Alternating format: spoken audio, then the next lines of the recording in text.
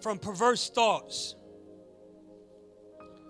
Deliver us, Abba, that we will truly be the people that you have called us to be.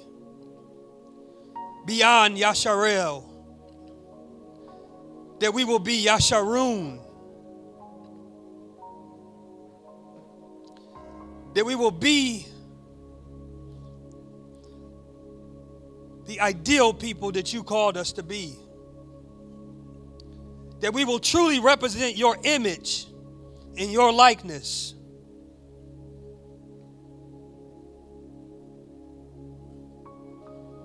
But we not only fail, but we fail miserably. We need you to help change us.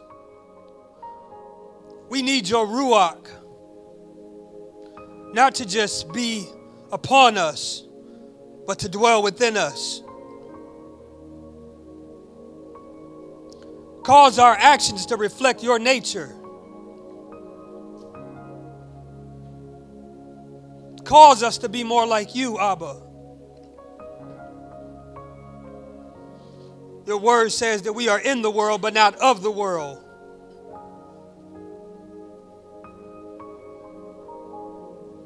But yet we seem to have worldly intentions, a worldly mindset.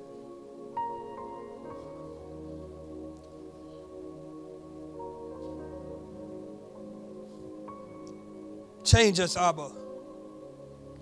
As we come into your presence, renew us, revive us, restore us. Create in us a clean heart, Abba. Not our clean, but your clean.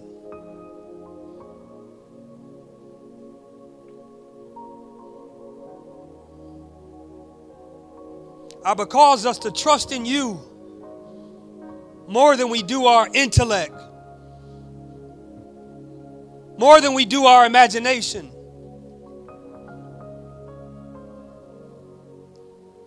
Abba, reveal your heart to us, that we won't just hear your word, we won't just receive your word, but we will live out your word. That we will trust in your word. That we will cling to your word.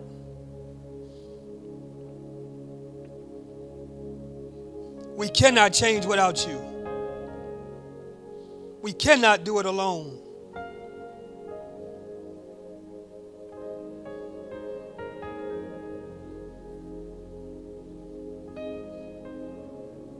Show us to have a heart after you. Show us how to thirst for you.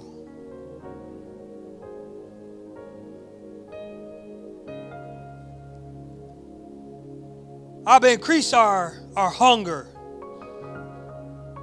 for you and for righteousness. Show us how to seek ye first the kingdom. We are blind and lost without you. Abba, we confess our sins before you today, asking you for forgiveness.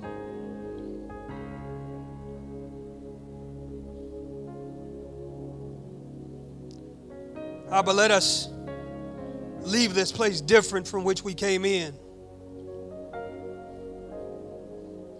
Remove from us a self-righteous attitude.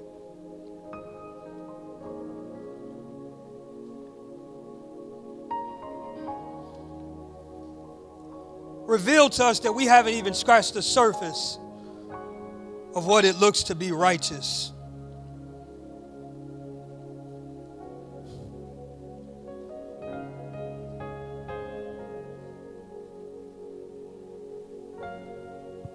Abba, I pray that we will truly cry out to you.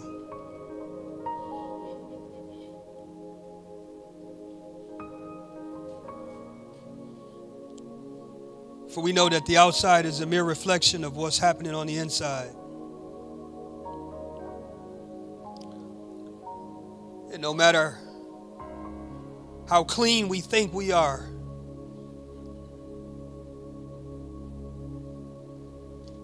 We are still yet filthy.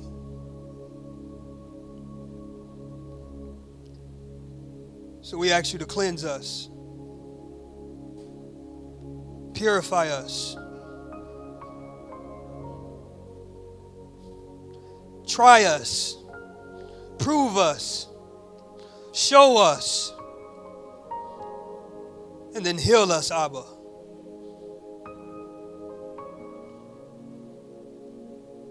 We cannot do this by ourselves. We don't even know where to begin.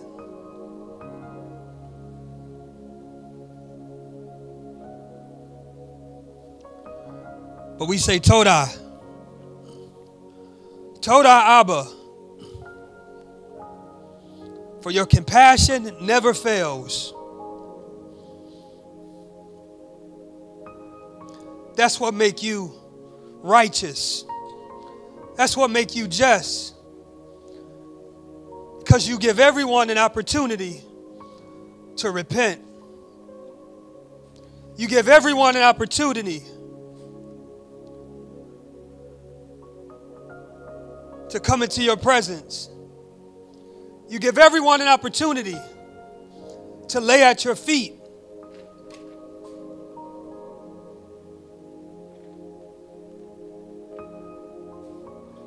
So, Abba, we look to do just that.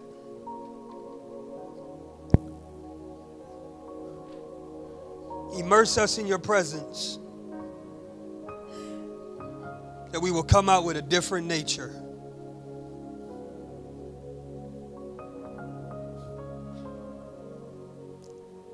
That we won't look like what we've been through. We won't look like what we're going through. We'll only see ourselves how you see us.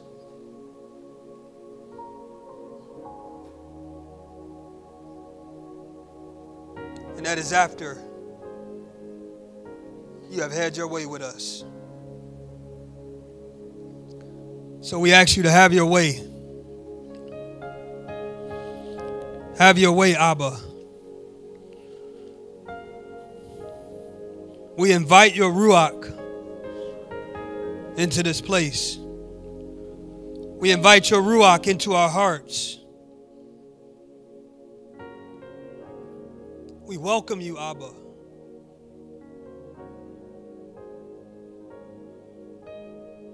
Abba, let the words of our mouth,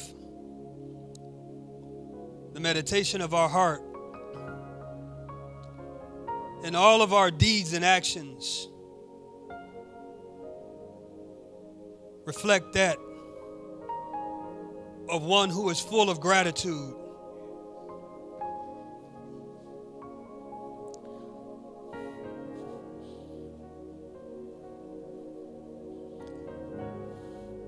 You saved us from death.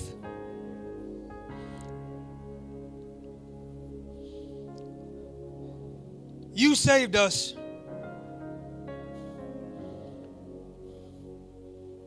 from wickedness. You saved us from destruction.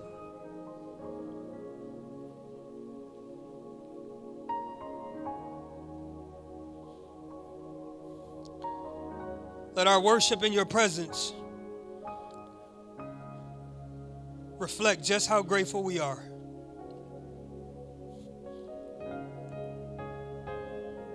You kept our children safe.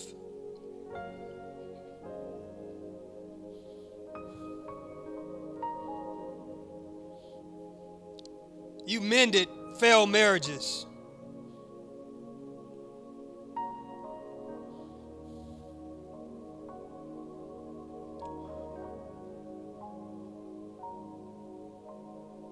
You saved us from self-destruction.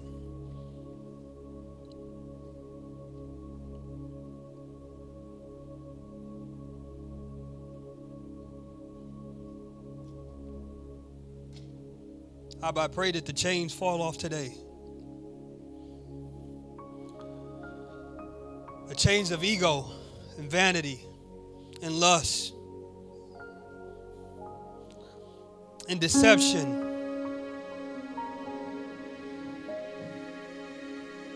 and filthiness, perverseness. Show us how to be more like you, Abba.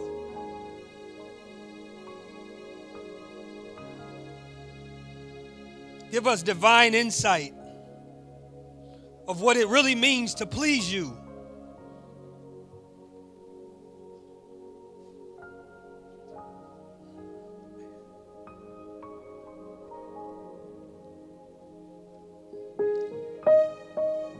Abba, change each and every one of our hearts.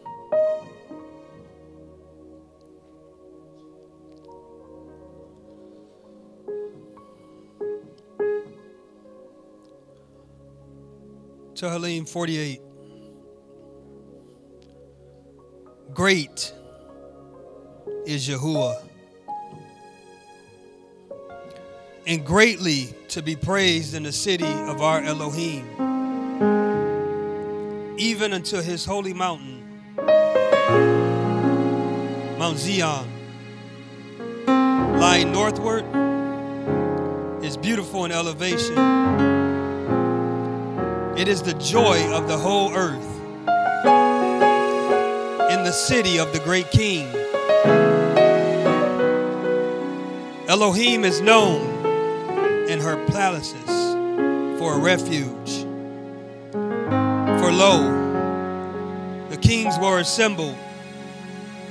They passed by together. They saw it, and so they marveled. They were troubled and hasted away. Fear took hold upon them there, and pain as of a woman in travail. You break the ships of Tarshish with an east wind.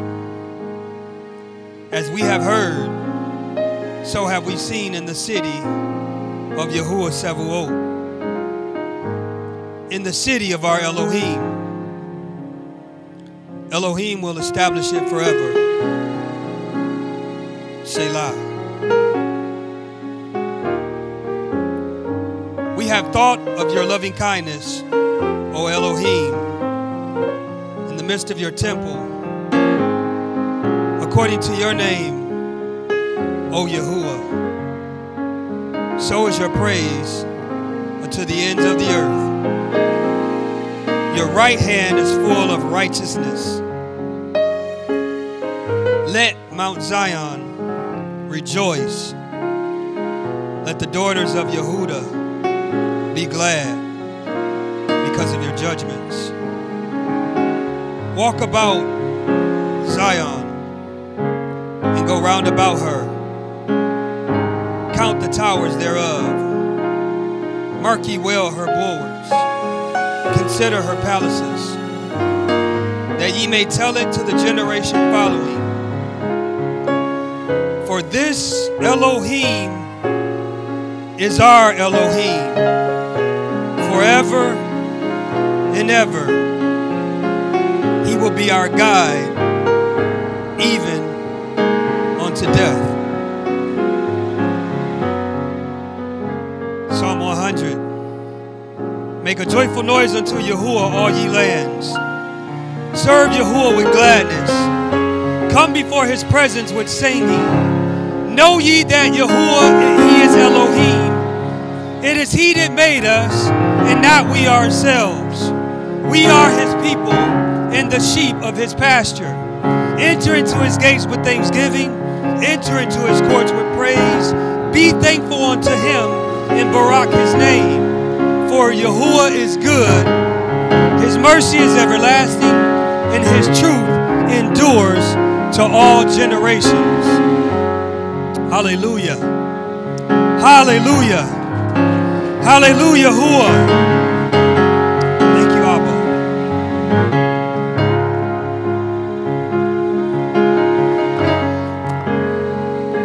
Hallelujah.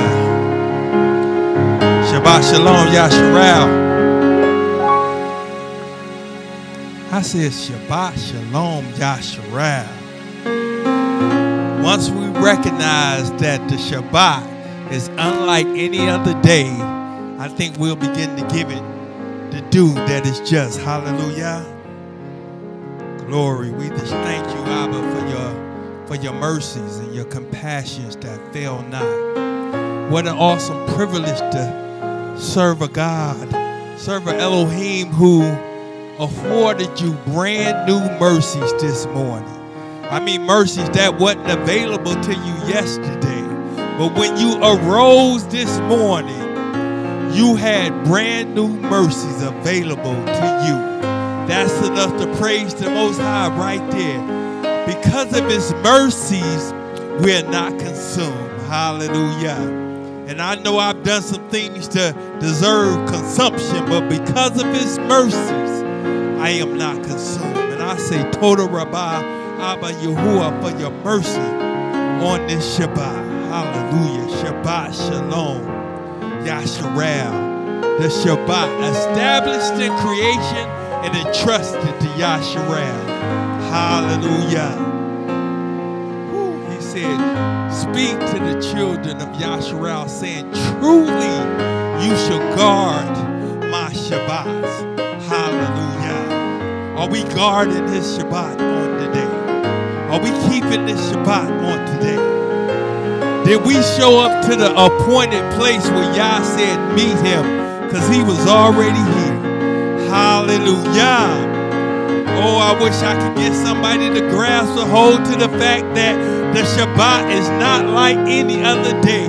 Yeah, I'm still on it because I need y'all to get this.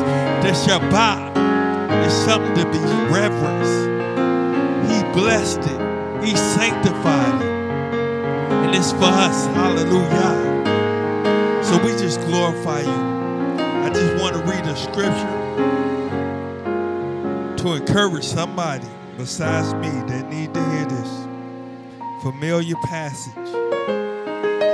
Joshua, chapter 1. It says, now after the death of Moshe, the servant of Yahuwah, it came to pass that Yahuwah spoke unto El Yahusha, the son of Nun, Moshe's minister, saying, Moshe, my servant, is dead. Now therefore arise, go over this Jordan, you and all this people, unto the land which I do give to them, even the children of Yasharah.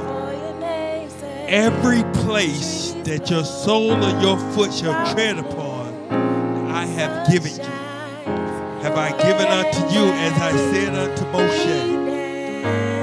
Then he gives the parameters. He said from the wilderness in the Lebanon, even to the great river, Parath, and all the land of Chittim, and unto the great sea, toward the going down to the sun, shall be your coast.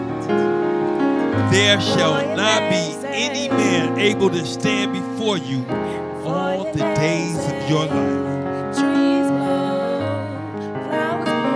As I was with Moshe,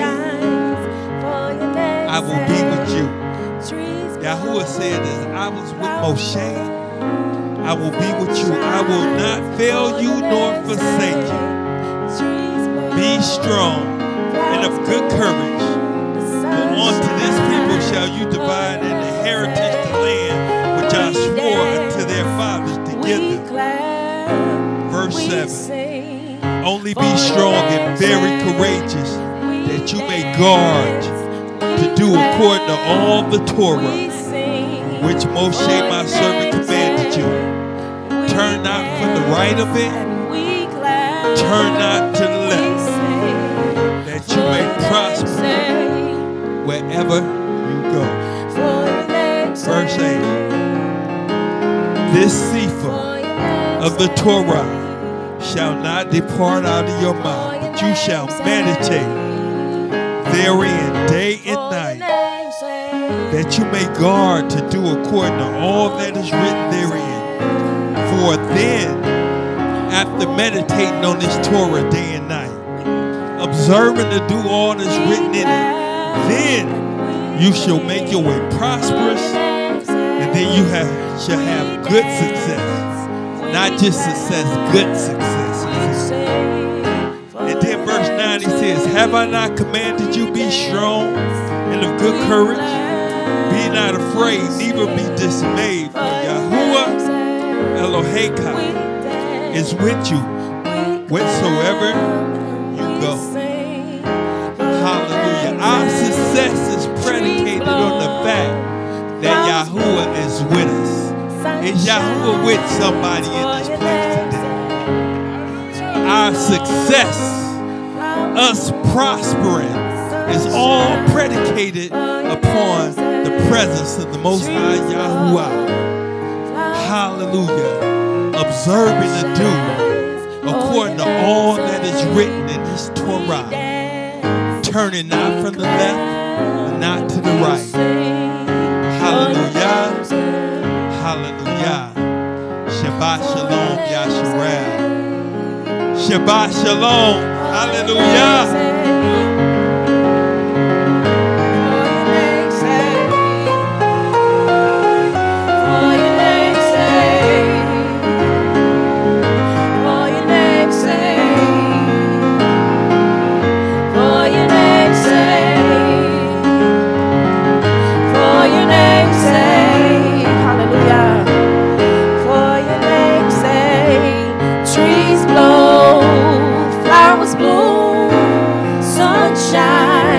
For your name's sake, trees blow, flowers bloom, sun shines. For your name's sake, trees blow, flowers bloom, sun shines. For your name's sake, trees blow, flowers bloom, the sun shines. For your name's sake, we dance. We clap, we sing for your name's sake. We dance, we clap, we sing for your name's sake. Shabbat shalom, everybody. For your name's sake. Hallelujah. For your name's sake. We don't have no drums today. Can y'all clap for us?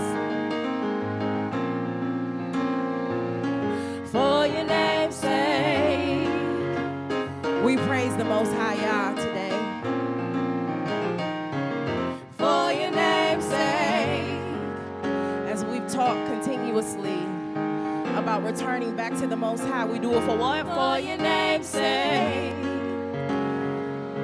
Doing our very best to bring back the reverence to his name. For your name's sake, because it's a majestic name, it's a powerful name, and therefore it should be reverenced like that. For your name's sake, we gotta put some respect on his name, y'all. For your name's sake, trees blow, the flowers bloom, the sun shines. For your name's sake, trees blow, flowers bloom, the sun shines. For your name's sake, hear that, hear that. For your name's sake, everything's doing what it's supposed to, the way it was instructed to do it. For your name's sake, our universe is spinning, sitting on foundations by the word of his law. And so the sun never steps out of its position. The moon never steps out of its position. The flowers are never out of order. Trees are not blossoming out of season. It's all doing it for your name's sake. What is Yasharel doing? For your name's sake. What are we actually doing for his name's sake? For your name's sake. We have read the text where Ezekiel has said that we have brought his name to look foolish before the nations. So what are we doing today for your name's sake? For his name's sake. What are we doing that brings glory back to his name? What brings back his majesty to the spoken ability to say Yahuwah?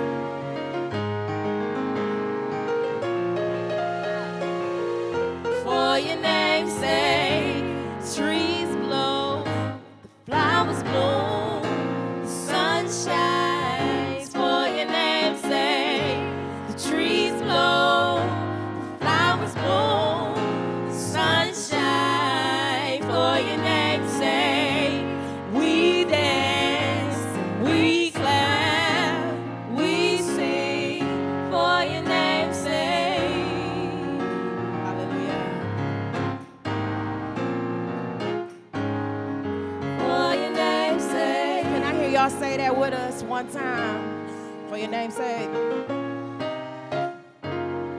For your name. All right, y'all. Craig is in the building, y'all. For your name's sake. Can you just keep that on your mind for the rest of the week? That everything that you're doing, everything that you are speaking, everything that you are believing, everything that exudes from you is for his name's sake. Can we keep that on our mind? Can we collectively do that for him? Hallelujah. For your name's sake. One last time together. For your name's sake. Hallelujah. We bless the name of Yahuwah. Hallelujah. Glory to his name. Glory to his name. Glory to his name. Oh, may we bring glory to his name for the rest of this week. We start out small and then we take bigger steps. Let's try it out this week. Hallelujah. Y'all know this song. Y'all know this song. Righteousness and justice leads us into war. Israel is his arrow. Judah is that bow. Judah is his bow. Prepare us for battle. Again, everything we're doing is for his name. So Israel being his arrow and Judah being his bow is for his name's sake. Hallelujah. Hallelujah. Righteousness and justice leads us into war. Israel is an arrow. Judah is his bow. Righteousness and justice leads us into war. Israel is an arrow, and Judah is his bow. Prepare us for battle. The war has begun. Prepare us for battle. The victory we won. Prepare us for battle. The war has begun. Prepare us for battle.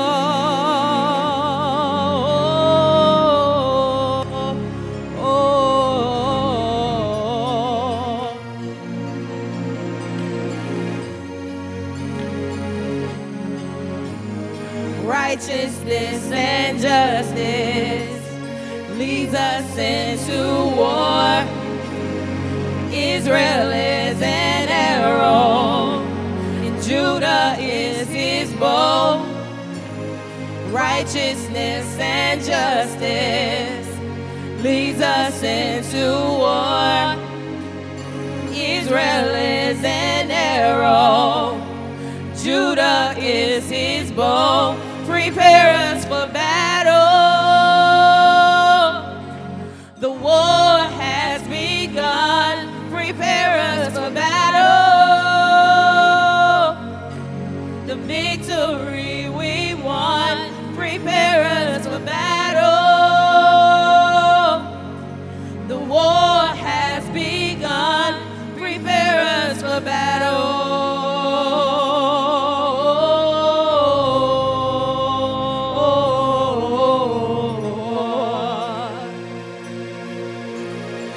singing that with us?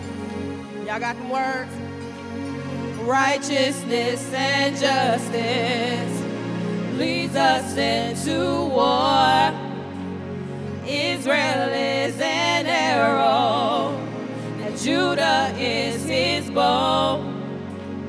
Righteousness and justice leads us into war. Israel is an arrow, and Judah is his bow. Prepare us for battle. The war has begun. Prepare us for battle. The victory we won. Prepare us for battle. The war has begun. Prepare us for battle.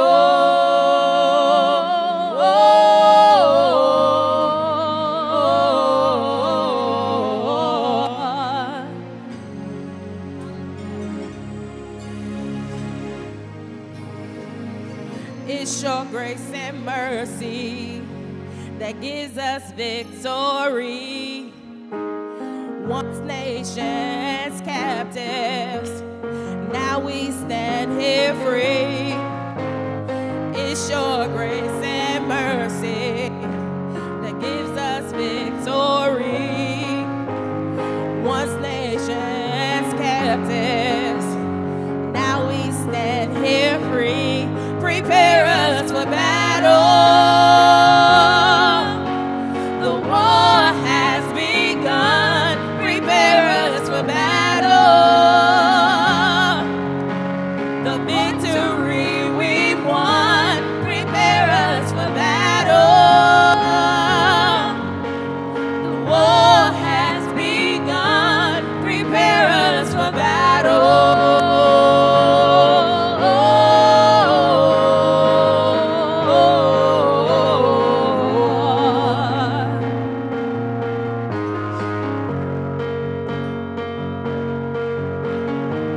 It's your grace and mercy that gives us victory. Once nations captives, now we stand here free.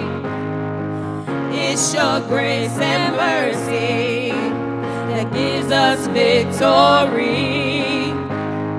Once nations captives, now we stand here free. Prepare us for battle. The war has begun. Prepare us for battle. The victory we won. Prepare us for battle. The war has begun. Prepare us for battle.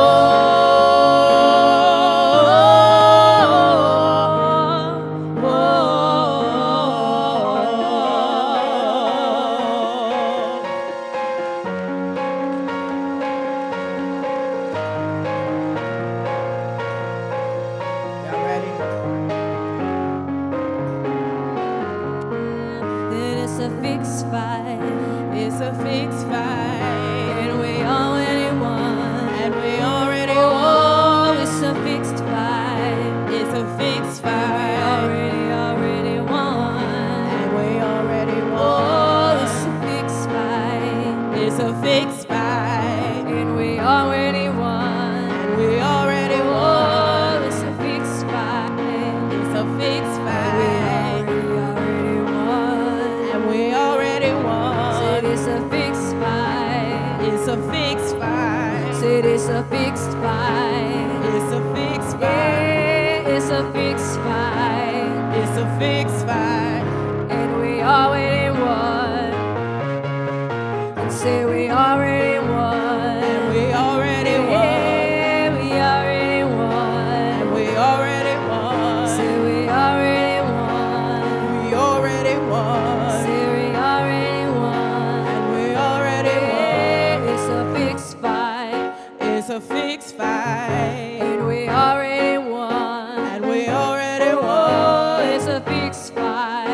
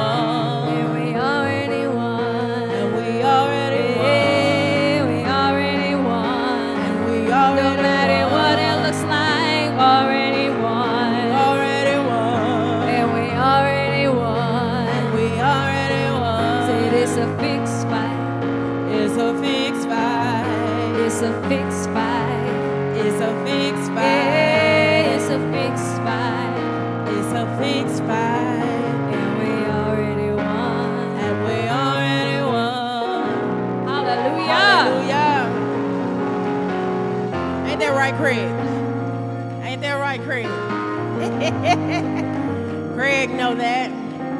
It's a fixed fight. And we have already won. Hallelujah. Can we just release a great sound of praise for that? Hallelujah. Hallelujah. Glory to the Most High, Yah. That no matter what's coming up against us, we already won. We already have the advantage. Hallelujah. We already have the advantage. He already gave it to us for his name's sake. Hallelujah. I think y'all know this one too. I think y'all know this one too. This is a little party song, so y'all gonna have to dance a little bit. Sound. All right. Y'all gonna still clap though. But you gotta clap because we don't got no drums. Amy, you got the tambourine back there. So I need y'all to clap. I hear it. Shimmy, shimmy. Come on. All right.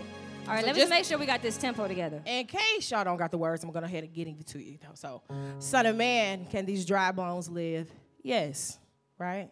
And I need y'all to actually face each other because this is a song y'all sing to each other. I think I shared that. I seen it in a dream that there was a street.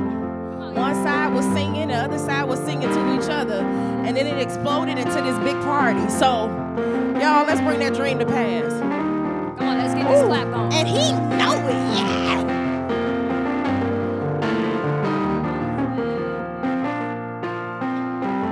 Son of Man, can these dry bones live? Yes. Y'all got the yes part. Son of Man, can these dry bones live? Yes. Yeah, there you go. Son of Man, can these dry bones live? Yes. Son of Man, can these dry bones live?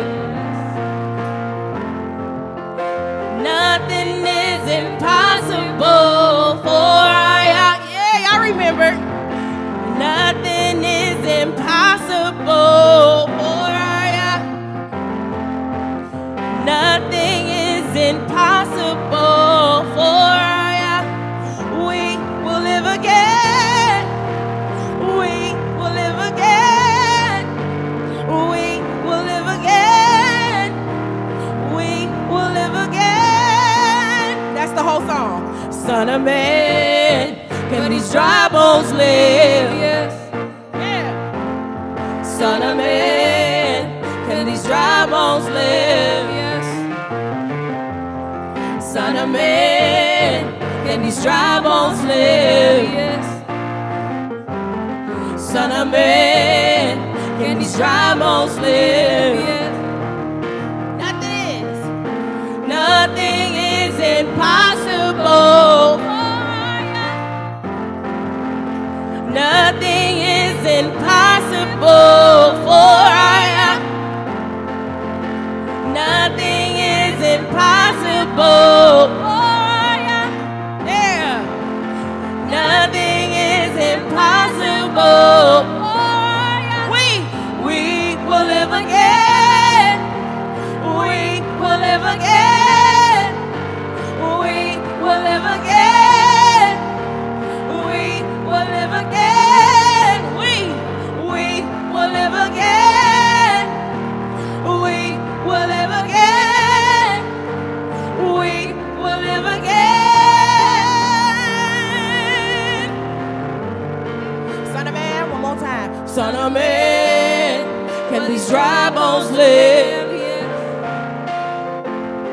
Son of Man, can these dry bones live? Oh, y'all sound convinced today. Son of Man, can these dry bones live? Son of Man, can these dry bones live? Yes. Nothing is impossible. Nothing is impossible. Oh, y'all sure? Nothing is impossible. One more time. Nothing is impossible. We will live again. We will live again. We will live again. live again. We will live again. We will live again. We will live again. We will live again. Son of man, Will these dry bones live? Yes. Son of man, Son of man. Will these dry bones live? Yes. Son of man, can these dry bones live? Yes, stay there, just keep saying it. Son of man. Yeah, I know we always gotta paint the picture. Dry bones live? Yes. Because when we can see pictures, it creates faith. Son of man. Will these dry Wherever bones your live? mind is, that's where your feet gonna go. Yes. Son of man. Will these dry bones We're promised that live? Yes. the great city that has been promised to us, hallelujah, will once again bloom with beautiful flowers, will once again have beautiful homes, and inside of those homes will be filled with all of Yasharel. Both those that have been lost, the 10 tribes, and the southern kingdom, all coming back together as one, with no hostility towards each other, no anger towards each other, but with one heart, one mind, one soul moving towards Yah for his name's sake. So we hear and we see the prophet Ezekiel prophesying about the dry bones coming back together. Can y'all see it? Y'all, nothing is. Nothing is impossible for Yah. I need y'all to know that. Nothing is impossible for Yah. Nothing is impossible for Yah. We've never seen a nation get back up again. Nothing is impossible for Yah. Not from antiquities, y'all. We've never seen another nation come back strong. We've never seen a nation come back strong with economics, with a culture. We've never seen that. Nothing is impossible for Yah.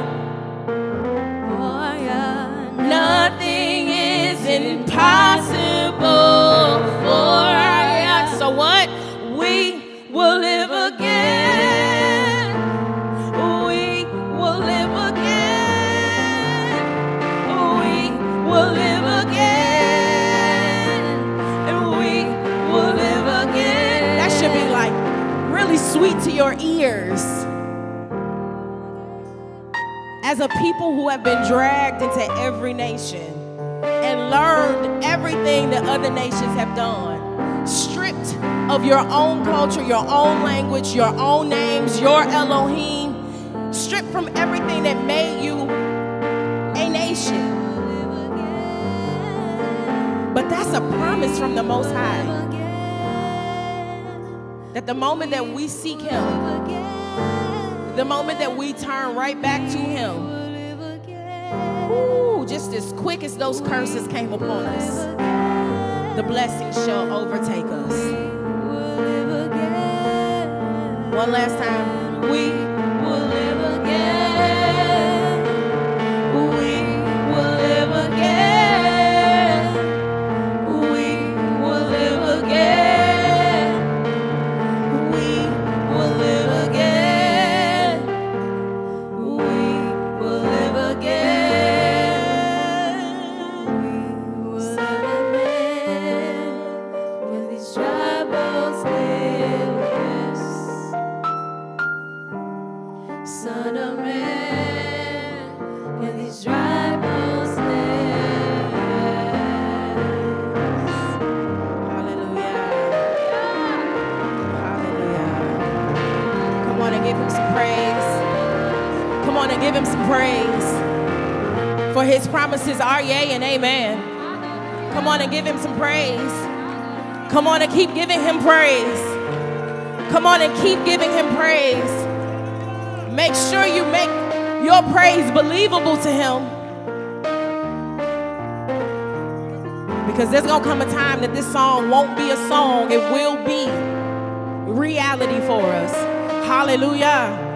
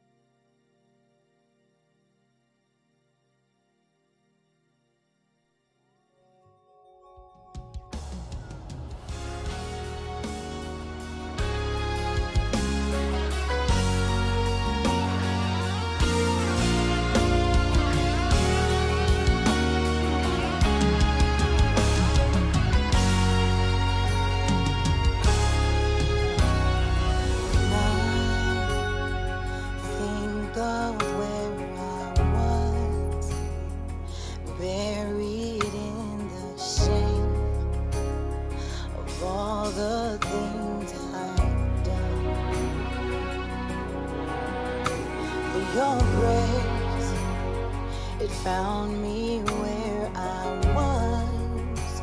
Reached down and picked me up. You rescued me with love. So I call you faithful, faithful. I'm grateful for your great love, and I can't thank you enough when I think about all you've done.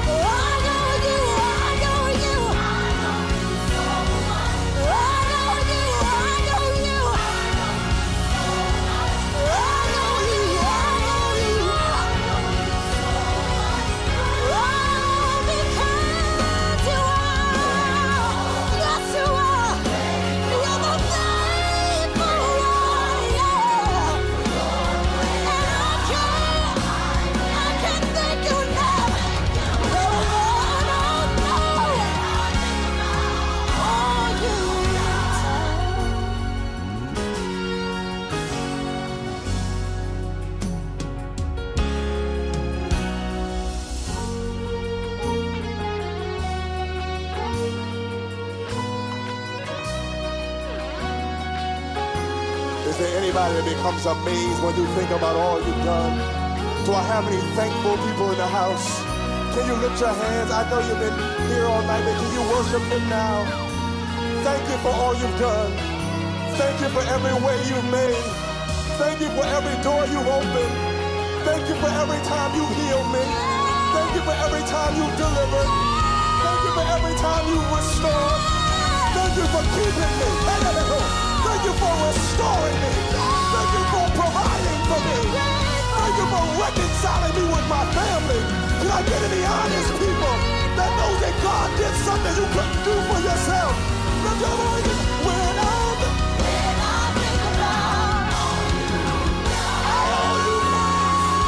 I owe you more. When I think about all you've done so much for me, I can't tell it all.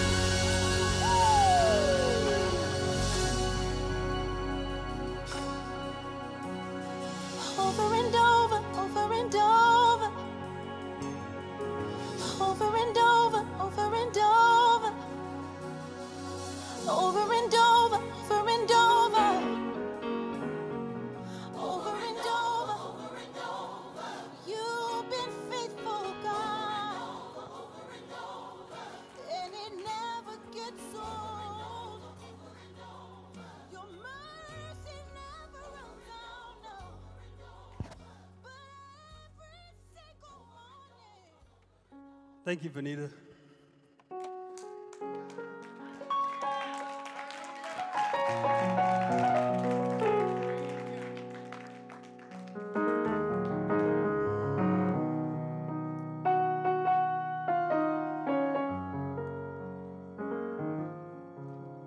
So real quick, we'll be here until 3. There's someone else coming in. We'll go ahead and want to jump right into it.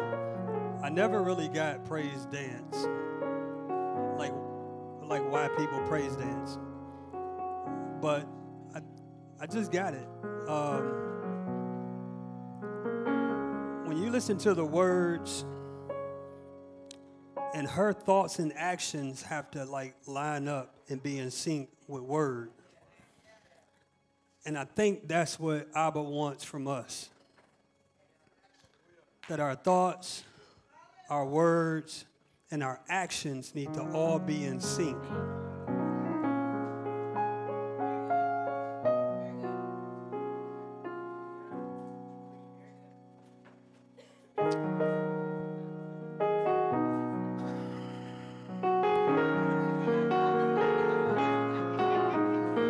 So that's just my screensaver. I don't want nobody to think that's vanity.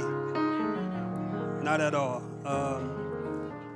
I got a couple announcements real quick, and then I want to jump right into what I think Abba placed on my heart.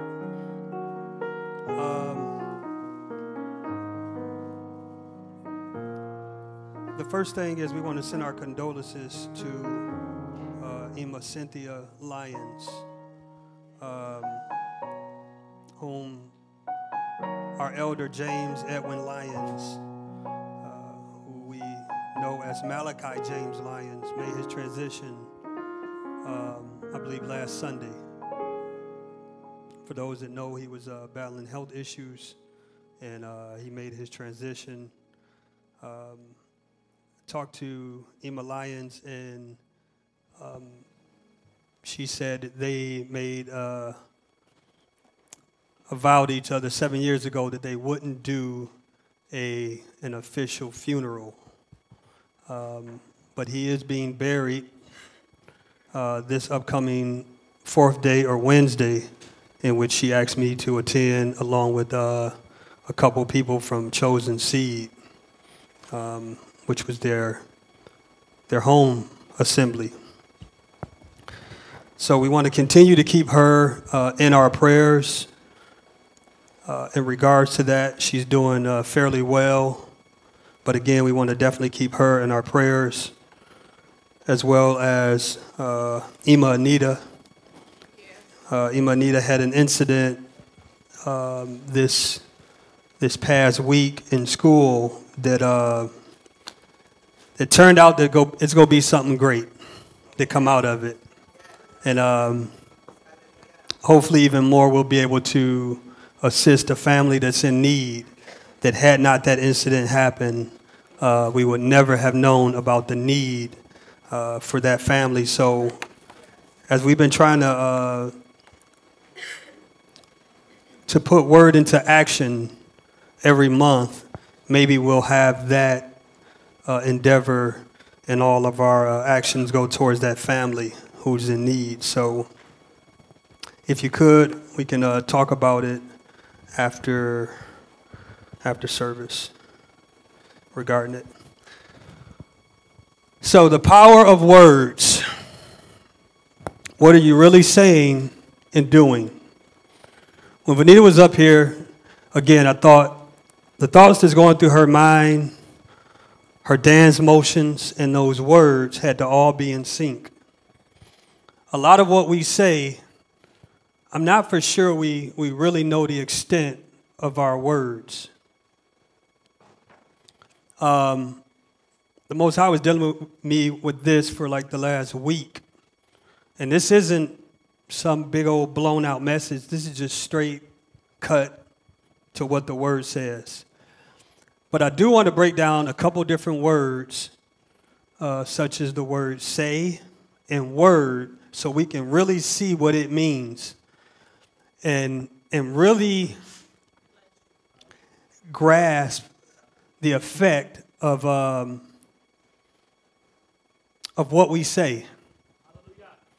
And hopefully, because what we say typically is what's going on in here. And really what should be going on here is the word. If we really go be set apart in the Kodeshim, then every action, every thought, every word should mimic that. All right. This is what Proverbs 18:20 says. A man's belly shall be satisfied with the fruit of his mouth, and with the increase of his lips shall he be filled. And the scripture tells us that life and death is in the power of the tongue, and they that love it shall eat the fruit thereof. It's kind of self-explanatory. But the Most High is saying the words that we say have the ability to give life or death. Now, we was made in his image. But are we reflecting his image?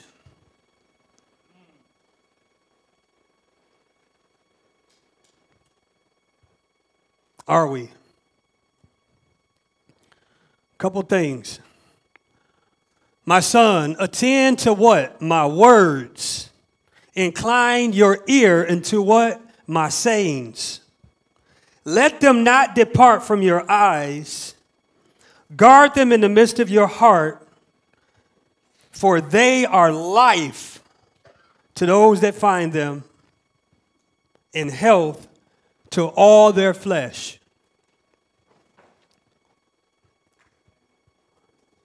Do we really take in Abba's word when we outside of service? When we hanging around our friends?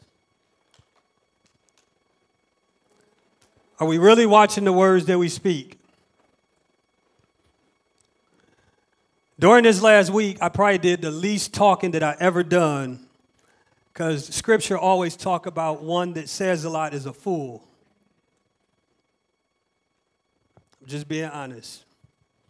And not only that, it helped me to watch my actions more. At Great Awakening in Detroit, we're doing this little campaign, if you will.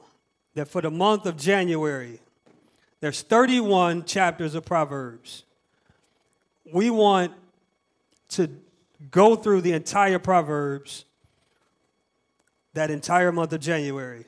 We're not starting because it's a new year and all this other craziness. It just so happened to be 31 days, 31 chapters. And what I did at work was one day, I listened to it for about 4 or 5 times straight. And the wisdom that Proverbs has, it should not only have us thinking, not just thought-provoking, but action-provoking.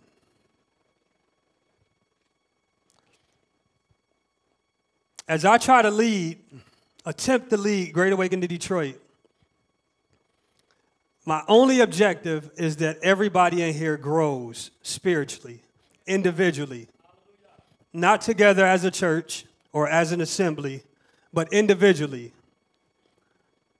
Because every one of us got to meet Abba for ourselves.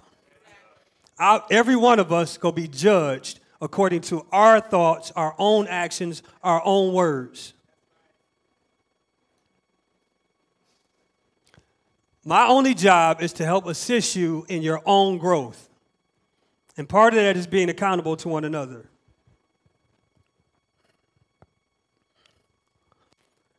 Sirach, Ecclesiasticus 37:17-18.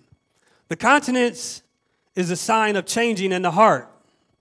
4 manner of things appear: good and evil, life and death, but the tongue rules over them continually.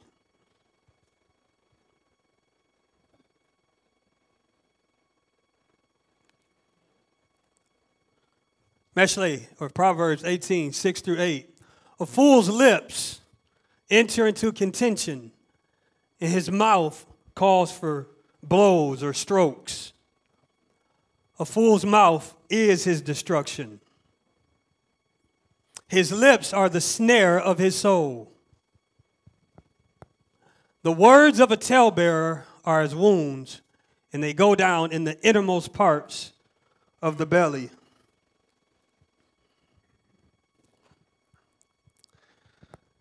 This hit home. In the multitude of words, there lacks not sin. But he that refrains his lips is wise. And then Proverbs 12:13. The wicked is snared by the transgression of his lips. Scripture says the transgression of his lips.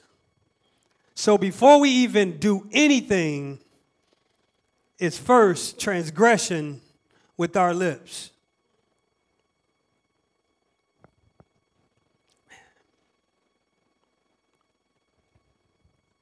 This is Matthew, Brit Kadashah 12:36-37. But I say unto you, every idle word that man shall speak, they shall give an account thereof in the day of judgment. For by the words you shall be justified, and by your words you shall be condemned. Now this is way beyond Lashon Hara. This is way beyond an evil tongue. This can be your casual conversation that you're having. They said every idle word that we speak, we're going to have to give judgment for. We have to give an account for.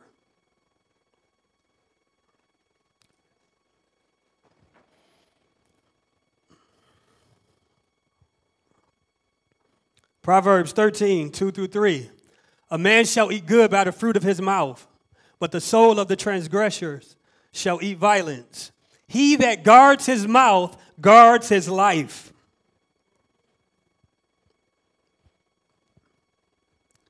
Scripture, give us the blueprint. We just don't go by it. He that guards his mouth guards his life. But he that opens his opens wide his lips shall have destruction. We literally are participating in our own destruction, and we don't even know it. We just thought it was something cool to say. We just thought we was being hip. We thought we was being funny. We thought we was joking. We thought we was just playing around. Let's continue. Proverbs 21:23. Whosoever guards his mouth and his tongue guards his soul from troubles. And then everyone knows Psalm 19:14. Let the words of my mouth and the meditation of my heart be acceptable in your sight. So know that your thoughts, not only just your words and your actions, but even your thoughts are in Abba's sight.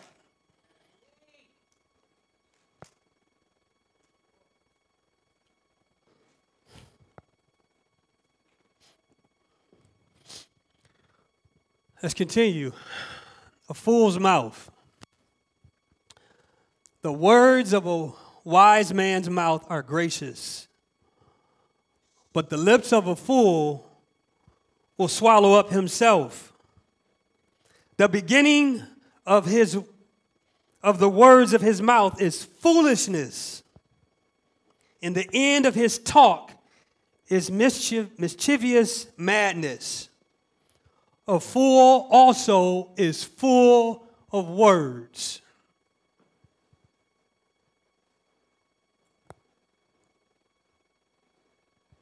Do you ever find yourself talking too much? And you know you just blabbling for no reason?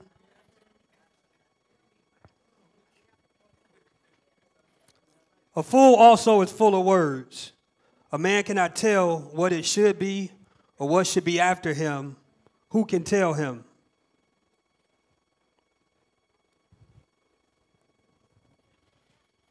The tongue of the wise uses knowledge aright.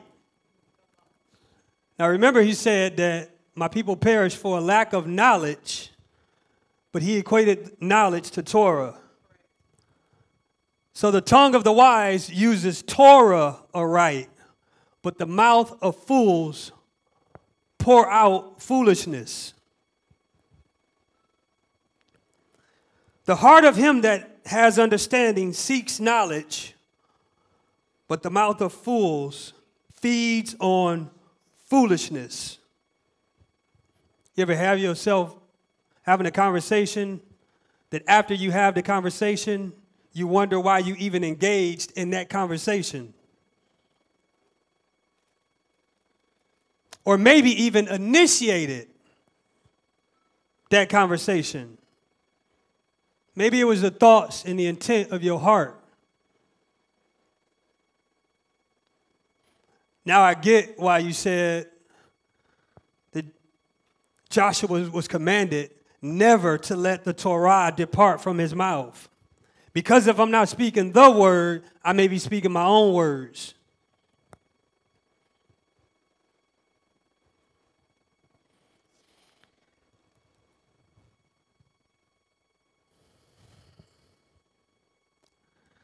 Proverbs 26:7. The legs of the lame are not equal. So is a parable in the mouth of fools. The heart of fools is in their mouth, but the mouth of the wise is in their heart.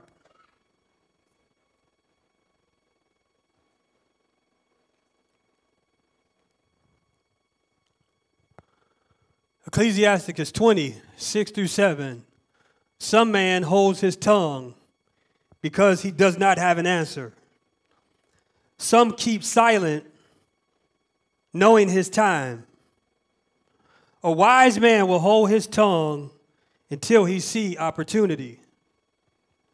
But a babbler and a fool will regard no time.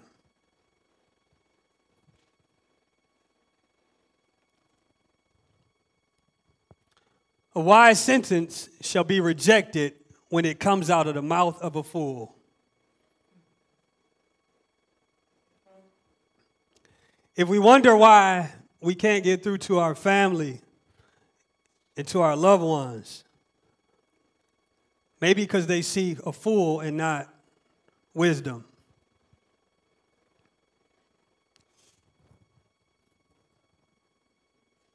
It said, for he will not speak it in due season. Proverbs 23:9. Speak not in the ears of a fool, for he will despise the wisdom of your words.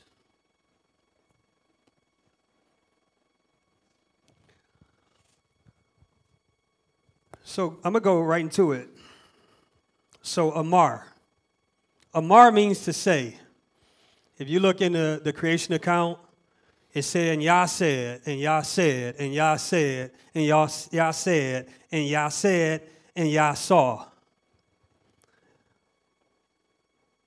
The more we say, the more we go see what we say. But are we seeing what Yah saw, or are we seeing foolishness around us?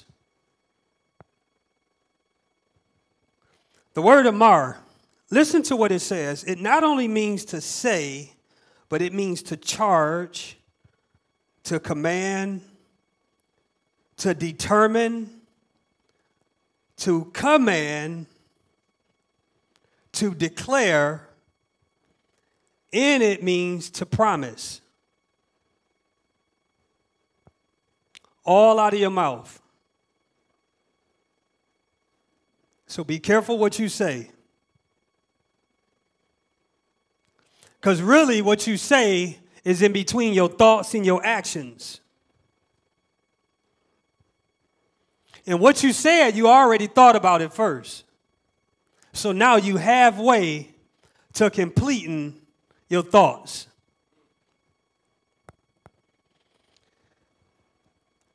Aleph Mem Resh. Aleph Mem Resh. We know there's always words inside the words because it's always, the Most High said that it's the glory of Yah to conceal a thing, and then it's the glory of men to search it out, right? And so when you look at that word, it means debar, or at a thing is the word, which means there's words hidden inside the words. So when you look at Amar, or saying, you have the Aleph and the Mem. Aleph and Mem together. Aleph is strength. Mem is liquids, water, which means strong water or strong liquids, which means glue. Which means the words that you say go stick to you. Because you said them. That's the same where you get mother from. The glue of the house, the one who keeps the house together.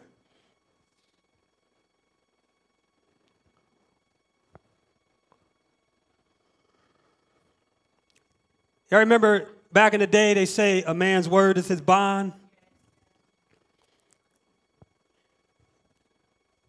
What bond are we thinking about? Promise? Right? Obligation? How about bond and bind are one and the same? Which means a man's words is stuck to him. And we wonder why we're not progressing. Because the words we say, we trying to be too like the world. Fly. Right? Let's be honest. We try to keep up with what the world say, what the world do. How are we being set apart?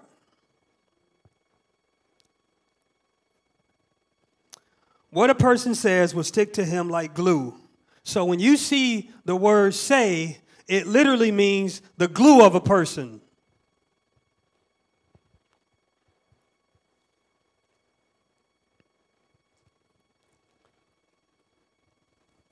Let me tell you what else it means. You have the Aleph, Mem, Resh. So Aleph and Resh put together is light. So what you should be saying brings forth light of your thoughts. It literally sheds light on what you was thinking in here. Remember that the heart is deceitful and wickedly, desperately wicked above all things. Who can know it? Well, everybody know it the minute that it leaves here and comes out of here. That's why Proverbs always talk about a fool. It even goes on to say that when a fool shuts up, he's even considered wise. Because he's not letting his thoughts be known.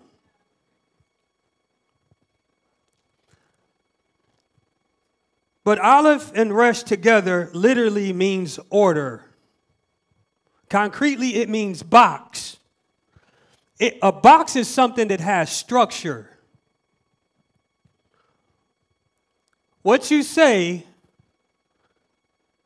should have structure. What you say should have order. If you look at this, it keeps denoting light. What you say should denote light. Your action should denote light. Your thoughts should denote light. If I put Abba's words in here and then all I feel myself or hear myself saying is Abba's word, then eventually I'm going to see Abba's word that's manifested in my life.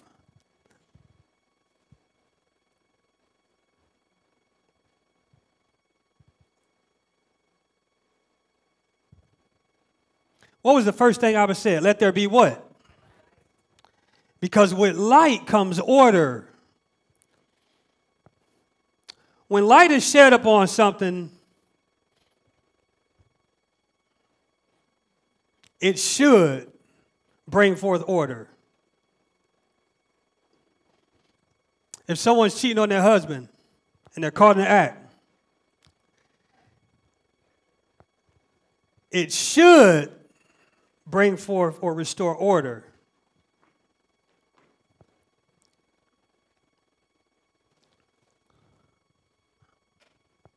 Even Aharon, or Aaron, his name, look what's within it.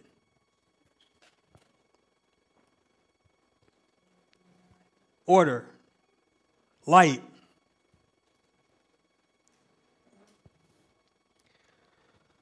Look what the scriptures say about Aaron.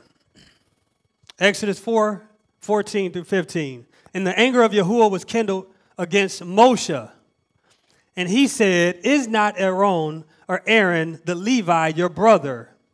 For I know that he can speak well, that he debar.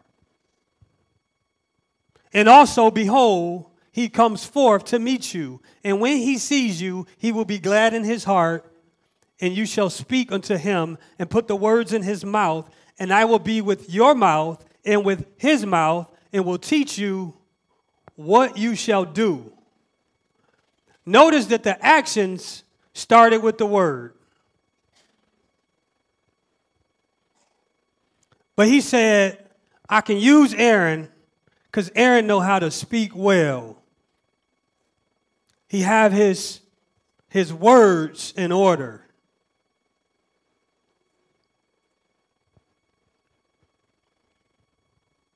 Debar, Strong's 1697. I'm only using Strong's as a stepping stone, right? So it says, a word by implication a matter as spoken of a thing. Adverbally, it means a cause. You heard of cause and effect. Saying your words are a cause.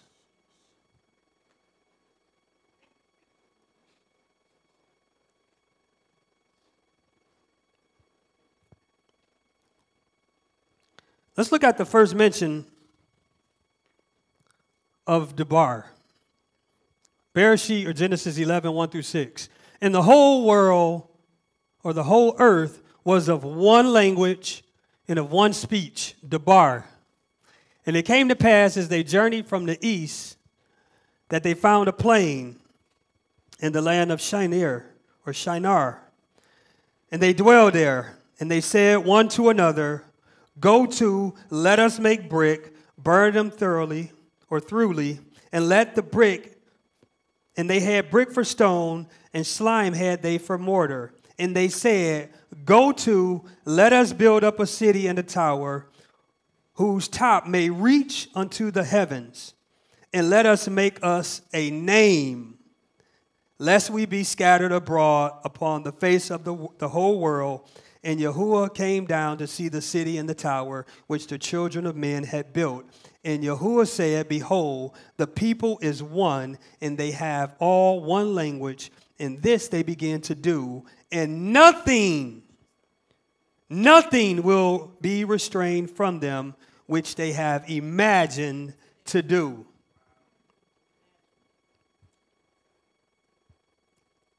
So he said the whole earth was of one language and of one speech. That's two different things. When he said they was with one language, he said they were talking the same talk. Like they all spoke English. Let's just say that, right? Same dialect. But then he said they were with one speech. One cause. Fast forward down to the bottom, it said all that they imagined to do. So they had the same thought too. Now their thoughts became their words, and now their words were becoming their action. And even Abba said, what they imagine to do, they go accomplish it. But it was starting the fact that they had one Debar.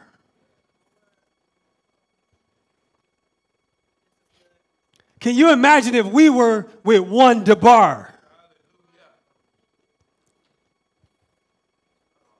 Because we say the same words, but we don't have the same Debar. We don't have the same thoughts. It's evident.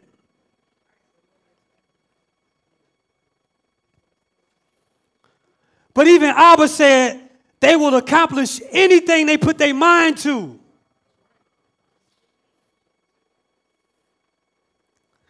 Mashiach said, greater works we'll do, and we haven't seen them yet. Greater works we will do, but maybe we too busy doing us. That we can't do we.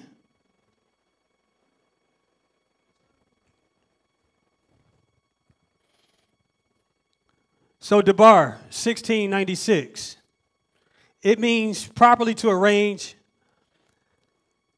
to command, to commune, to declare, to destroy, to give, to name, to promise, to pronounce, to rehearse, to say, to speak, to subdue.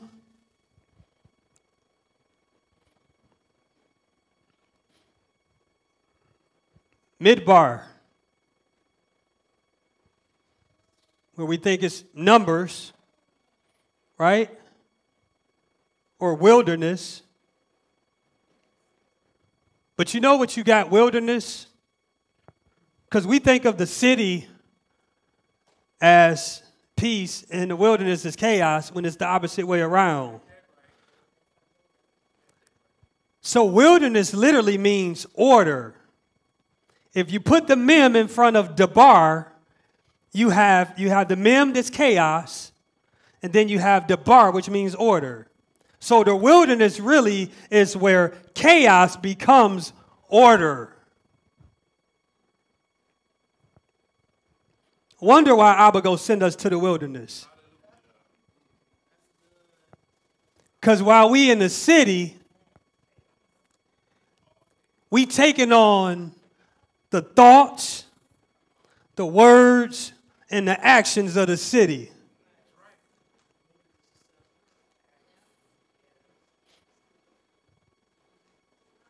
What's set apart about us? Like, really? If we look like everything that the world have to offer, what's set apart about us? If the way we dress look like the way everybody else dress, the way we act looks like the way everybody else act, the way we speak sounds like the way everybody else speak, where are we set apart at?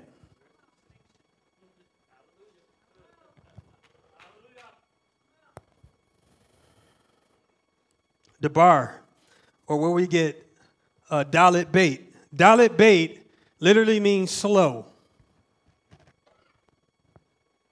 I want us to really know that. It means slow. That's where you get bear as slow, which some of us, we don't look at a bear as being slow, but again, a bear being slower than other animals. You have the bab, which is literally to murmur, to kind of murmur even when you sleep. We have debash, which is honey, which is something that drips really slow. Right? You have Deborah, right? Which means the same as a bee. But look what it means. It means to be orderly. It means to move systematically. It means to think first before we really speak.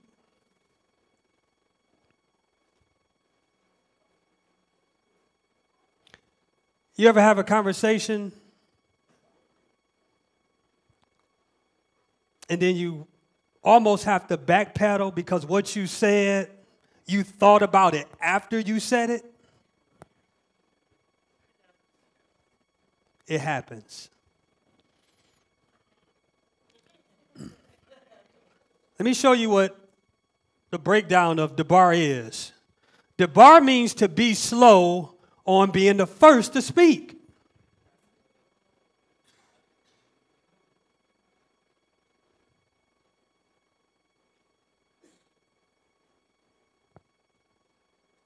But you know, we always want to get our thoughts out. But it means be slow of being the first one to speak. Or it could mean be slow to make speaking a priority. Which means let's get this together so that this will be together, so that this will be together.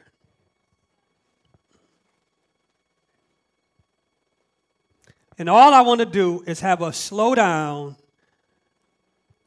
to see just what we saying and just what we doing.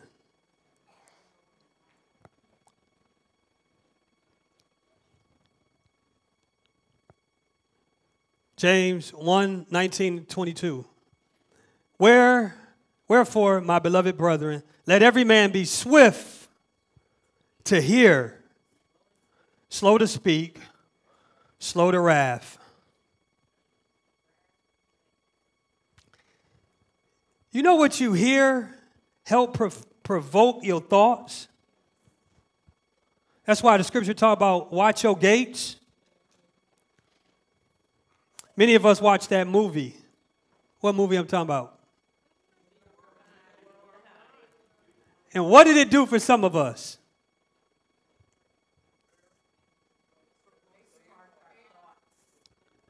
Right? Not saying it was a bad movie or anything like that, but notice that the hearing is first because it enters your thoughts. Then your thoughts become your speech. And then it talks about being slow to wrath. For the wrath of man works not the righteousness of Elohim. Wherefore lay apart all filthiness and abundance of wickedness and receive with meekness the engrafted word.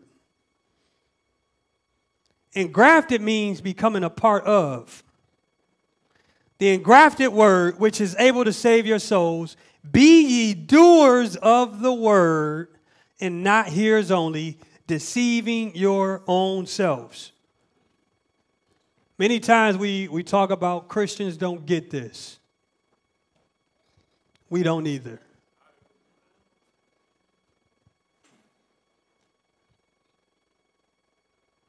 We don't either. We just say hallelujah more than we ever said hallelujah before. We come to a feast days. We learn a couple Hebrew words. We change our diet. And we come to Shabbat and nothing else in our life change. We don't study like we should. We don't say the things we should. We don't act the way we should. That's true.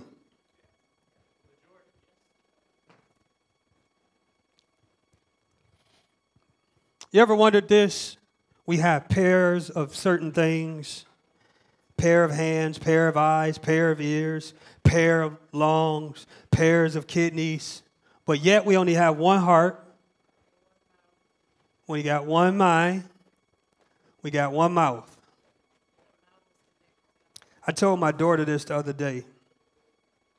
I said, when you only have one of anything, or you only left with one of anything, you better use it wisely.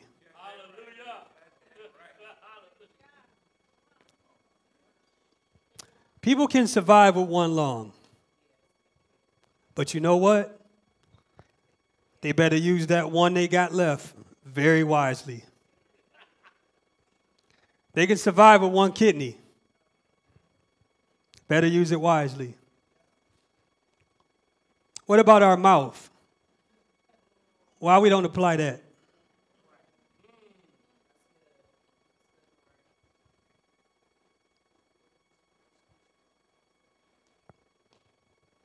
And obviously the other cliche is, yeah, I gave you 2 ears to hear twice as much as you.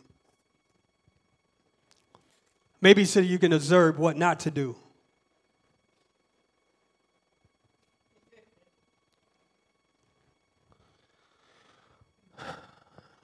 The importance of words. Words actually establishes a covenant. That's how powerful words are.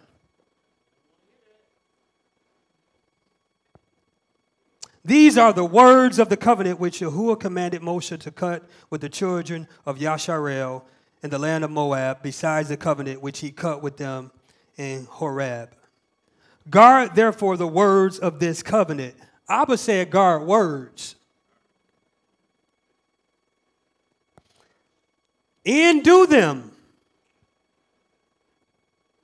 that ye may prosper in all that ye do.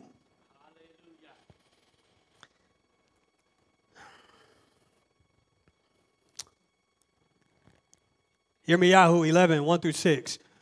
The word came to El Yirmiyahu from Yahuwah, saying, hear ye what? The words of this covenant.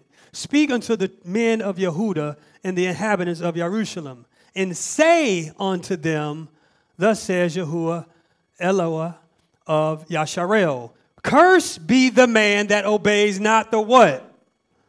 The words of the covenant, which I command your fathers in the day that I brought them forth out of the land of Mitzrayim, from the iron furnace, saying, obey my words, obey my voice, and do them according to all which I command you.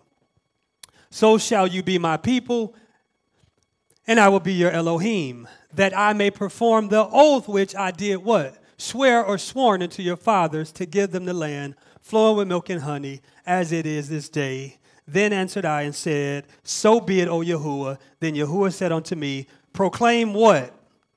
All of these words in the city of Yehuda and in the streets of Jerusalem, saying, hear ye the words of this covenant and do them, which mean we are susceptible to doing words.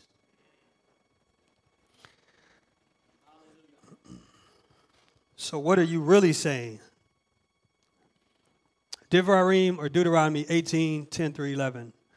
There shall not be found among you anyone that makes his son or daughter pass through the fire, or that which uses divination, that practice sorcery, or enchanter, or a witch, or a charmer, or a consulter with familiar spirits, or a wizard, or a necromancer. Do you know what brings all those together? What all those have in common? Witchcraft, okay, but what they saying? What they're saying. Spellings. Spells. Spelling. So I went to the Hebraic dictionary, and just keep an eye on the red arrow. These are all the words that I just spoke. Divination, familiar spirits, enchantment, charmer. It says to use enchantment, to use magical songs to mutter. The other one says to hiss or to whisper. When you look at that, it literally means a snake. That Nun and Shin. But it's talking about the hissing or lisp that people speak with. But it's talking about their speech. The other one, to act covertly, hence to use hidden art, i.e. magic, to practice sorcery. Soothsayer, who invokes the manes of the dead by the power of incantations, and magical songs, and then commonly abuse this art of inward speaking for magical purposes. And this one here. Used of wizards uttering words to the deluded people. Deluded means to be a fool. The Most High has a lot to say about fools. But notice it's not just what fools say, it's what they hear. Because they become part of what they heard.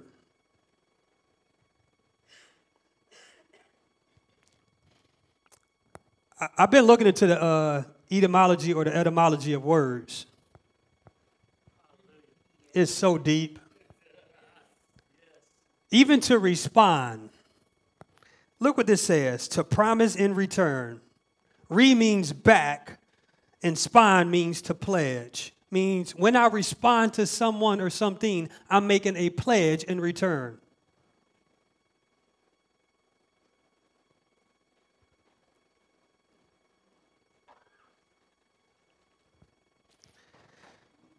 Do we really know what we're saying? I'm going to show a video really quick. It's only 7 minutes long, 7 minutes, 30 seconds. It's actually longer, but I didn't want to reinvent the wheel. I only wanted to show what we're saying, and we don't even know what we're saying.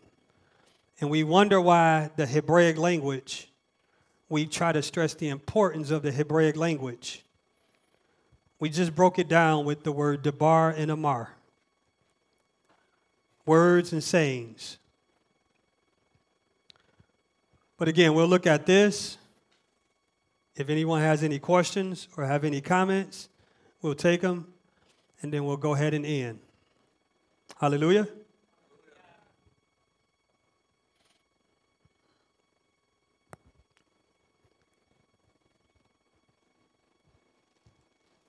Are you aware of the hidden spells of the English language? Why do our words even matter? You see, words are powerful spells that can literally change your reality. In this video, I'm going to shine a light on what you're really speaking into existence through etymology. What is etymology? Etymology is the study of the origin of words and the way in which their meanings have changed throughout history, or his story. The English language has many hidden and secret spells in which you can use to empower or disempower yourself with. One of the first things they teach us at school is how to read and write. In order for us to be able to read and write, we have to learn skills such as spelling and grammar. Grammar is based off the old French word grimoire, which means magic book of spells. The alphabet is just symbols put in different sequences that create spells. When creating sentences, you are sentencing someone to your spell. A sentence is to give someone a term. With every word you speak, you are literally casting a spell, a curse of cursive serving like a prison term. It takes real eyes to realize the real lies of how our words can be as deadly as swords. So if you want to know what a word truly means, look below its surface, dissect it, and look at it from many different angles. Words can be viewed forwards, backwards, phonetically, etymologically, with numerology, and split to arrange different anagrams. All languages are a single confused babble mixing different grammatical and phonetic fractals. In other words, words are vibrations. Words have power. Words can change your reality. Words can make or break you. That's why they say that even though your tongue has no bones, it is strong enough to break a heart. So be careful with the words you speak to yourself and others. Understanding etymology and word spells can help you to spell without cursing yourself and others. Notice how I said understand and not understand. To understand means to stand under one's authority. No one stands above or below you, me, or anyone. To understand is to stand from within. You see, the basic tool for manipulation of reality is the manipulation of words. If you can control the meaning of the words, you can control the people who must use the words. To give you an example, when you are purchasing a property, you have to sign a contract with your lawyer. Even though the terms and conditions are written in English, it can seem like gibberish to most.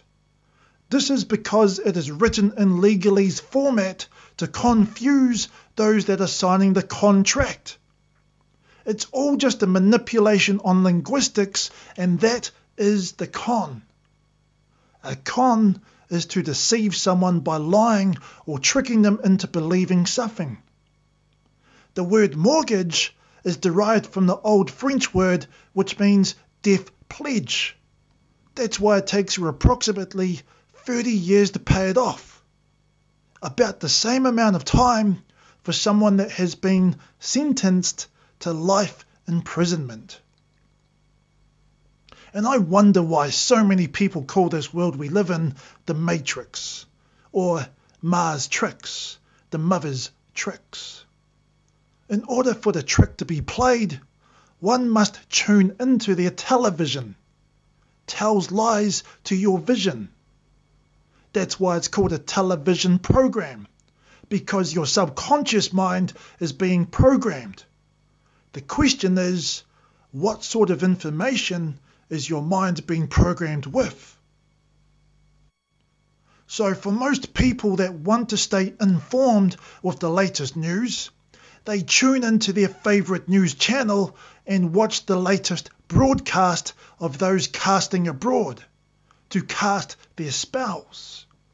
To channel is to tune into a certain frequency and channel their favourite programs. To make channeling easier, they created the remote control, so they could control you remotely. In Hollywood, they call it movie magic. After watching your favorite programs or movies, you have the option to see the movie cast. If we look at the term Hollywood, it actually derives from the holly tree.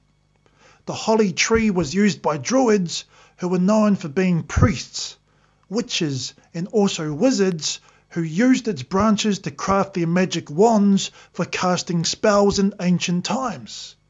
These rituals still go on today. Hollywood movies are forms of sorcery using psychology, subliminal messages, and manifestation through what is called lesser magic and bewitchment. Some even use the term law of attraction. That's why actors and actresses use scripts in movies as they speak things into existence. Even the news reporters are reading scripts as they broadcast their latest information from around the world or from your local government. They are all just actors and actresses playing their role in programming you, whether they are conscious of this knowledge or not. When we break down the word government, we get govern and mint. Mint is derived from the Latin word mente, which means mind. In other words, mind control. If you want to dive deeper into mind control, then I would suggest researching Project MK Ultra, which was a CIA mind control program. You may also be thinking, this sounds like one big conspiracy. Although that word was invented by the CIA as well, to try and confuse, ridicule, and disqualify any alternative information that contradicted the main narrative or script.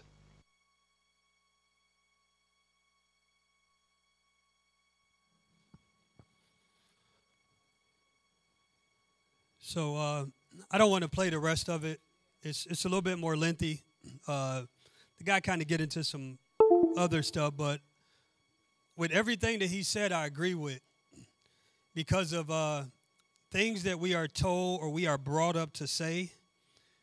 We don't really understand the effect or the impact that it has on us. Even with entertainment. Enter means to go in, tain means to grab hold of, and mint is the condition, to hold you in that condition.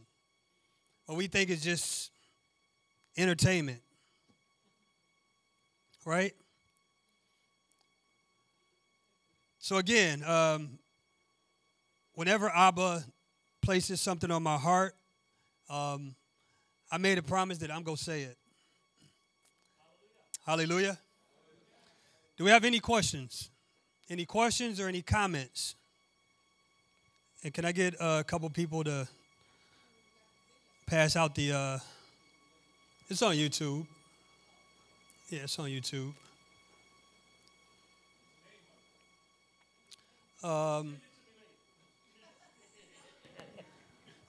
Yeah, get it from, you can get it from DS. It's a little bit longer. And again, just as a disclaimer, he started getting into a little weird stuff of saying like you own your own destiny and all this other crazy talk. But that portion that we played, I agree with. And Scripture agrees with it as well. That's why it continues to tell us, watch our words. Be mindful of what we're saying. Moreh J.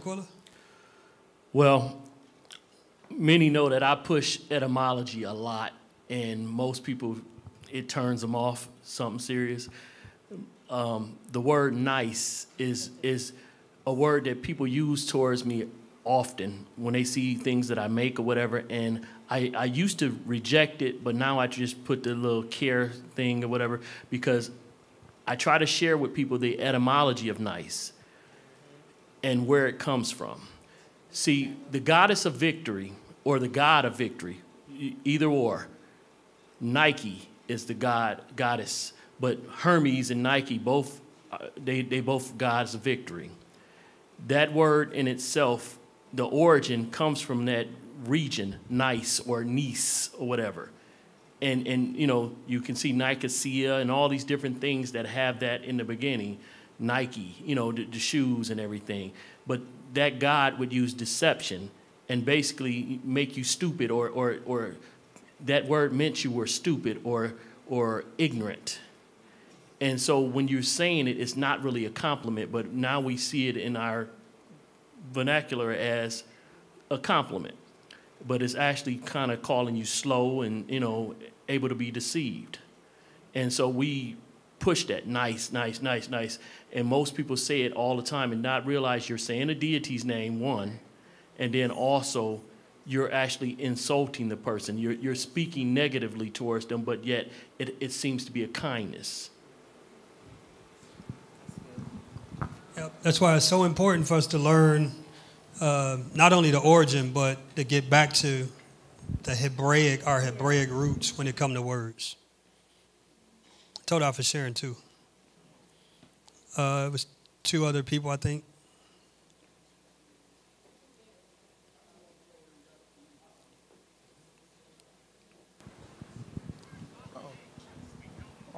Oh, I just wanted to know where you got the link from. I think you said you was gonna put it in WhatsApp or something. Huh? Yeah, oh, DS. DS Okay. can. Yeah, he can That's share. that's all I wanted to know. Any other questions or comments? I have a question. What technically has more power, the words or the belief behind the words? But I'm just gonna give you my opinion. Okay. Your words are your manifested thoughts, and your actions are your manifested words. So I believe it's the thought behind it. But if you try to change your way of thinking, your words are going to follow and your actions should follow. Okay, so the second half of my question is, with the etymology of words and how we're, like Shanquilla just mentioned, we're saying words that technically mean one thing, but from our understanding and from what our belief is of what a word means, what is giving more power to, what is manifesting from the words that we're saying? Is it going to be the origin of that word, or is it going to be the belief of what we understand that word to be? I think it's the origin. Because how do you keep somebody deceived? You can have them thinking that they're saying one thing, right, but they really saying another thing. So when we're saying that we're manifesting something, it would be difficult to use the example of nice. But do you see what I'm saying? As far as if someone is constantly, they're thinking they're doing something quote unquote nice, and they're always complimenting someone. I can't use it as an example of manifesting something, but if you're using, you know what I'm saying? Like if you're using a certain word to manifest something, but it has an origin of something completely different, but someone sees the manifestation of that thing come to pass, is it really that they manifested something out of the original intent of that word, or what they knew that thing to be, whether it's a word or whatever it may be? So I look at it like this. Remember in the scripture it say, Yah winked at our ignorance. So if you're ignorant of something, you don't even know what you're actually doing or what you're saying. But the minute that you have knowledge, and what is our knowledge again?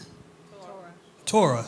So the minute that you have Torah or you have knowledge, now you have to operate in that knowledge. And this is just me. Wisdom is operating in knowledge. Because you can know something, but so what? I can know how to get from here to my house, but if I don't actually put it into action, I'm not going to get from here to my home. That's wisdom, when you actually operate in the knowledge that you have.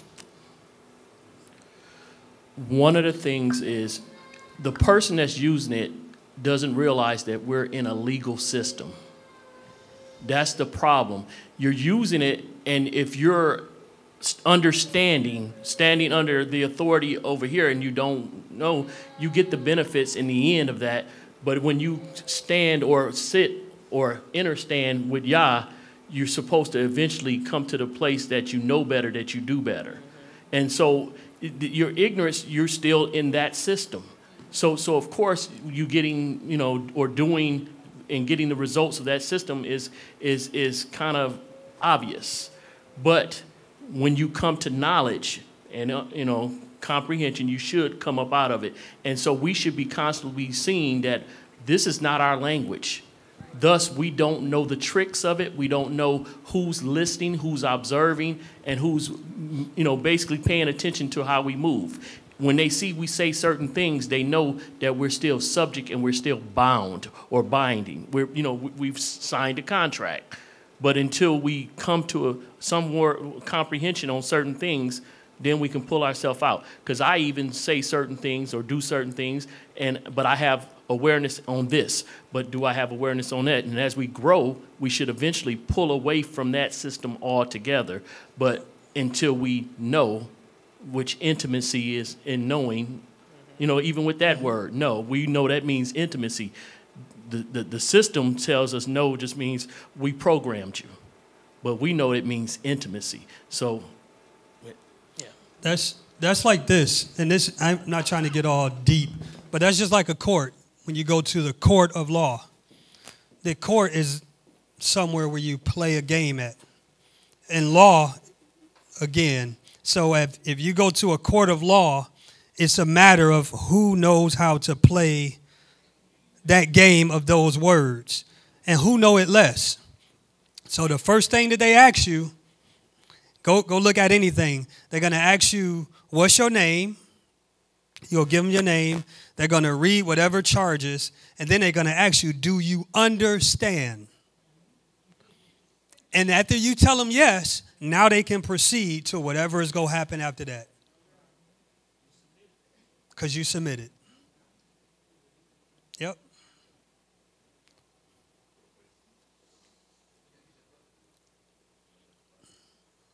Test. House on. I think we need to be real careful how we repurpose things from its original intent. We are in the land of our oppressors, and we're entering into a season, the holiday season, where it's the same thing they're doing with something that's an abomination to our Father. They want to repurpose it, repackage it, and say, this is what it means to us. But what it means to us is still an abomination to the Most High. So I think we need to be extremely careful how we repackage and repurpose something that was an abomination to try to package it up and present it as something that should be acceptable. Luke 6:45, there should be no divide between what's in your heart and what comes out of your mouth. And I emphasize should, because you should know what's in your heart. So Luke 6:45, it says, a good man out of the good treasures of his heart brings forth which is good. An evil man out of the evil treasures of his heart bring forth which is evil. For out of the abundance of the heart, the mouth speaks. So before it comes out of your mouth, it grew roots in your heart. And I yield. Yep, and that go right back to saying, you know, a man by his fruit, by the fruit that it bears. I'm sorry, Yamar and then Daryl.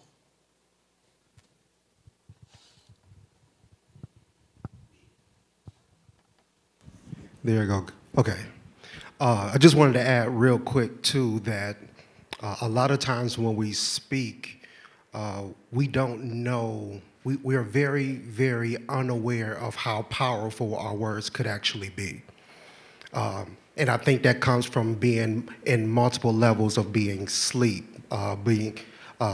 believing in the programming that we already have been in, of that we only have so many power, or I didn't mean to, it don't really mean that much. But there's a guy by the name of Robert Emoto. He's a Japanese scientist.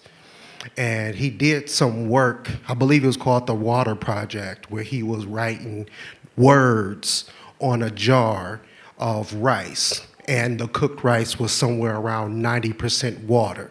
And whatever he wrote on that jar the rice morphed into the word that he had labeled on that jar. There's other times where you can speak to water and watch it, have it freeze and look at it under a microscope, and you can see what love looked like. So if you say, oh, I love you, you can watch that water take the form of that word, look at it under a microscope, and you will see a beautiful crystallized structure. But then you can also see where you will say something like, that makes me sick, and the water will also take on that vibration, and you will look under that molecule, and it will have a grotesque structure. So, you know, it's a lot more to it than just the origin of the word, what it was meant to be. But I do believe that as we continue to grow our conscious awareness of the words we use, the way in which we use them, and the power of it, that we're going to get closer and closer to our final form, which is being the sons and daughters of the living Elohim. And I yield. Toda. Hey, one last thing. When I talked about that court thing, I had a friend, or he was a coworker, that went to court, and after he was sentenced, the judge and his lawyer said, it isn't our fault that you don't know the law, that you don't know what you should know, what you need to know, or what you're saying. So again, Torah is our teacher. And I don't want that to sound cliche, but Torah is our teacher, and the Ruach is supposed to help bring in like an understanding of that teacher, of what that's why when you say, in all you're getting, get an understanding.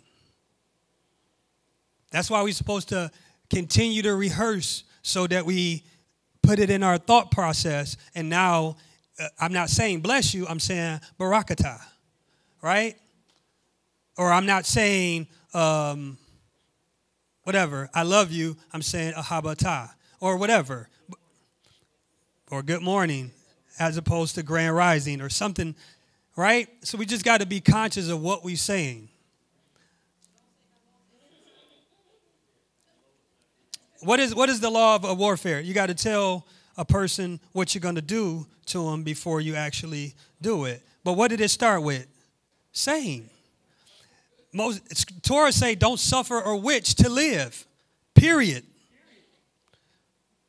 Notice that a witch, thoughts, actions, and words all matched. Remember when Vanita was doing her dance. Words, thoughts, and actions should match. Or they do, whether we want to admit to it or not. Shalom, shalom. Praise Most High Yah for that message. I like what Michi said, Shanquilla, Andrew, Yamira, everybody. I mean, we all in the process. And the bottom line, the gist of the whole matter is we trying to get back to the authentic autograph. That's why as Israelites, Hebrews, we want to go back to the beginning. You know, when we came into Christianity, they bring us 3/4 or a half into the book. When you talk about the holidays, they believe, well, they did it back then, we doing it this way. But you got to go back, like you said, to the origins, what it meant from the beginning. And that's, you know, that's the process that we all should go through. You know, we're learning each day by day. And once we come to that knowledge of the truth, then we should operate in it. So I'm just basically just co-signing what everybody said. I thought that was profound, and I appreciate this message on today. Toda.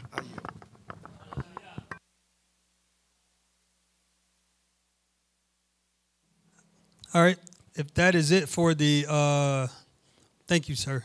If that's it for the questions or comments, again, we got to be out of here at 3 o'clock. So we do want everyone to stay behind, fellowship, enjoy some food. And also, we kind of switch things around. We do not do teruma right after worship. Just the origins of that. We don't want to play off anybody's emotions, but we want to stick to the script. Scripture says, as it move your heart, give. So for those that do want to contribute and give teruma, you can do so. Just raise your hand. Ma'isha, she will give you an envelope, or someone will pass you an envelope. A couple different ways of giving. Cash, still good for right now.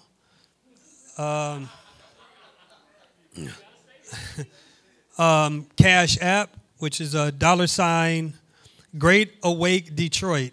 Again, $ Great Awake Detroit. When you punch it in for the Cash App, if you do not make sure it's $ Great Awake Detroit, we may not get it. All right? And then also via PayPal, which is paypal.me/Great Awakening 400. If I can have Moreh LaRue to close us out.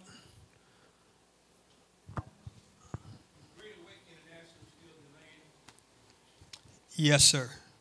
Yep. Hallelujah. Abba Yahuwah, we thank you for your word that went forth on today. Hallelujah. The power of words. I just pray that the words that went forth will germinate in our hearts and produce that what it's meant to produce in our lives. Hallelujah. I thank you, Abba, that we'll be more mindful of the words we speak, the thoughts we think. Hallelujah, which dictates our action. Hallelujah. I thank you that we're not ignorant of the enemy's devices. Hallelujah. And once we come to realize and get knowledge of a certain thing, that we'll act accordingly. We'll do, as we know better, we'll do better, Abba. So we just say thank you, Toda Rabbah, for your word that went forth on today. We thank you for this Shabbat, this fellowship, and we bless, we barak the food that we're about to partake of, that it may be strengthening and nourishing to our physical bodies. So we just say Toda Rabbah, Abba, and we give you all praise, glory, and honor. Hallelujah, hallelujah.